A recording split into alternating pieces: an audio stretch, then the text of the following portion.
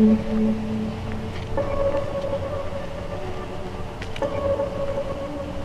yeah.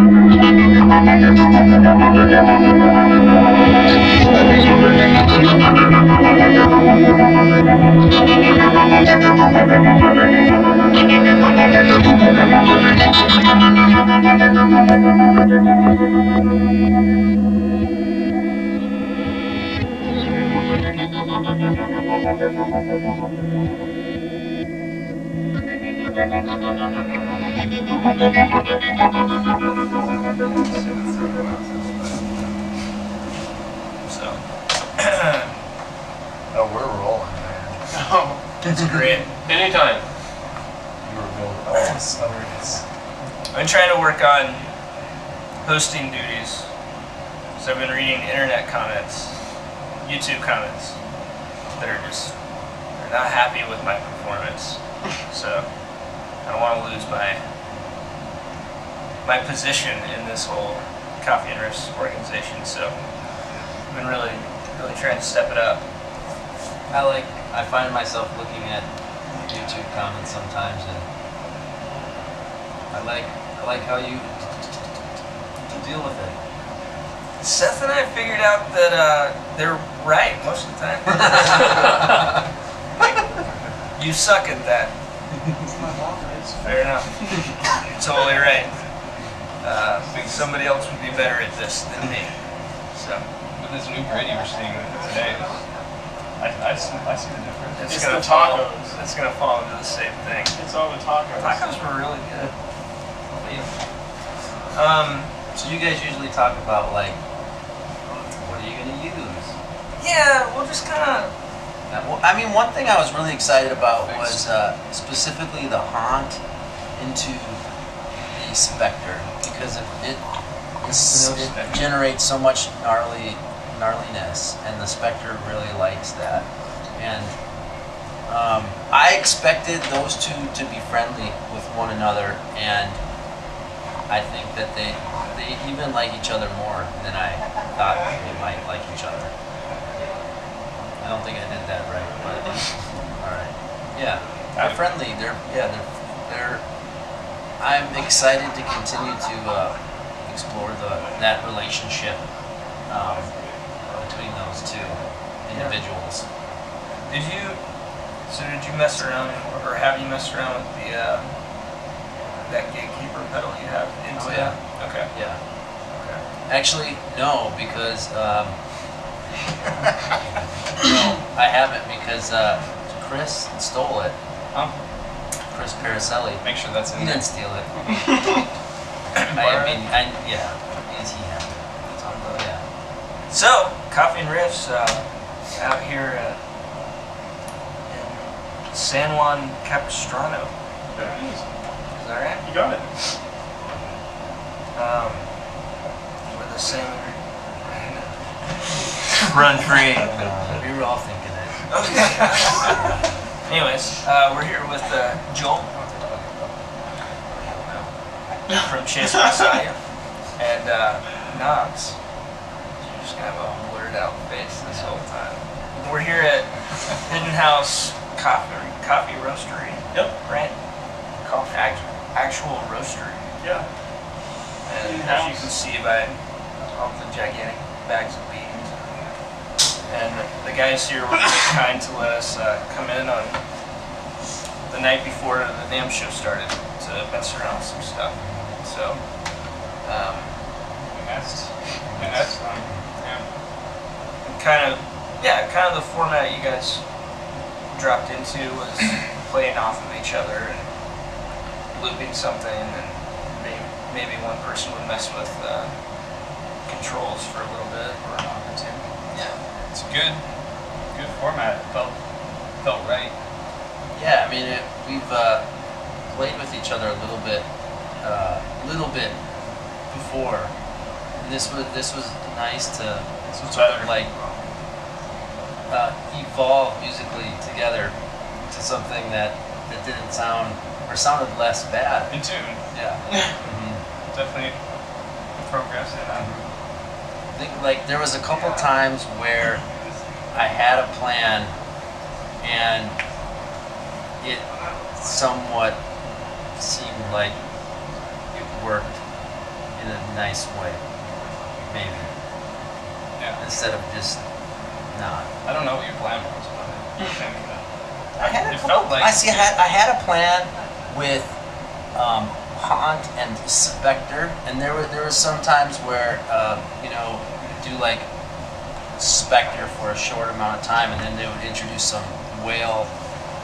Like it was more of like a whale moan, and then you know it would be gone and then come back, and that was some of my favorite moments. And then playing around with the tonal recall, obviously that was on a lot, almost the whole time probably. almost the whole time. Yeah. The interspersed whale calls did something for me for sure. You can't do too much whale because then you lose it. It's call and response. Yeah. You just gotta sprinkle in the whale and take it away so that people want to see it. Yeah. Yeah. Our pedals like each other. I think so. That's cool. Yeah. Yeah, and then the Dark Star, that's the first time I played that. That just makes everything sound cool. So whenever that wasn't on, things weren't as good. That's a good sign for a pedal, I would say. If it's off, it's not as good. Things feel better when Yeah. they're on. That's Yeah. what pedals are for. I think that's true. What okay, so if you had something to say about, let's say your two pedals, might as well do some sort of pitch. Like you've got Okay. the Spectre is relatively new too, Yeah. and tonal recall is like hours new Yeah. to the public. Hours. So, I mean, what's kind of your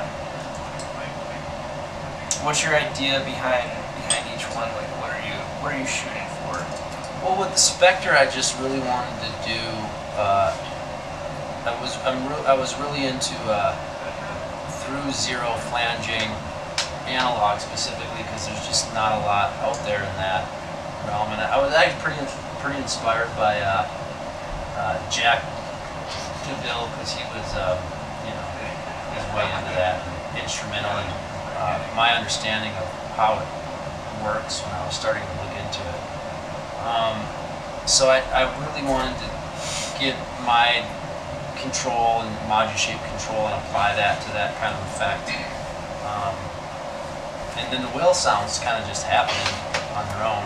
Whale theory. So that was just kind of nice how that worked out. With tonal recall, I've been wanting to make a delay for a long time, and these MN 3005 chips just got reissued, so I was excited about that and started working on it and able to get a nice warbly, analog-y tone from the repeats that we've been enjoying. We were enjoying them last night. Feverishly. Yeah, we were recording some stuff last night, and when you record stuff super late, and Knobs had slept very little, like an hour the night before because he's working on this other project, and it was sounding cool to us last night, but then sometimes in recording projects, something sounds cool at 3 a.m. and you wake up and it sounds different. But we woke up and we're like, oh, okay, that we wanted to upload it, on to YouTube so that we wouldn't change our mind in the morning. Yeah. Or at least that's what I thought. Do you have anything to add, Knobs? You haven't said much. No, it's fine. We only had headphones, so it was like really weird for the other two people in the room because whoever was playing was really into that it, was interesting. and no one else knew it was happening. Or sometimes you would hear stuff if like the oscillation got crazy, and you know you'd hear something, but that's it. It was a weird night. Weird night. It's a good pedal. I think. Mickey Mouse was there the whole time on the wall, Yeah, bearing down on he's us. our guardian. Zach was in the bunk bed. That slept in the bunk bed. Who knows what they're up to up there? True. Alright. Alright, this is Whale Theory on Coffee and Riffs.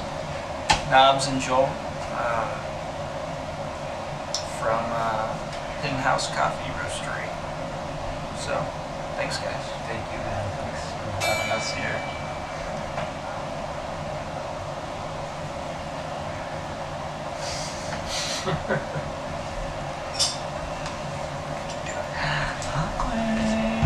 Tell me about your beans. Not my beans. Beans Guys. and Communal beans. Hey, we did it. It's really fun, we did it. Fun riffs. Good job everybody. How's the coffee? Pete, I have a question.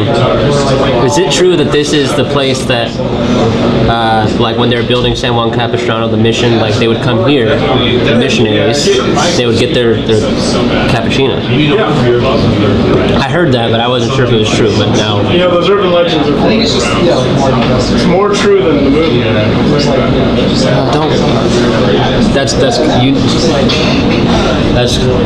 There's a lot of backstory to that.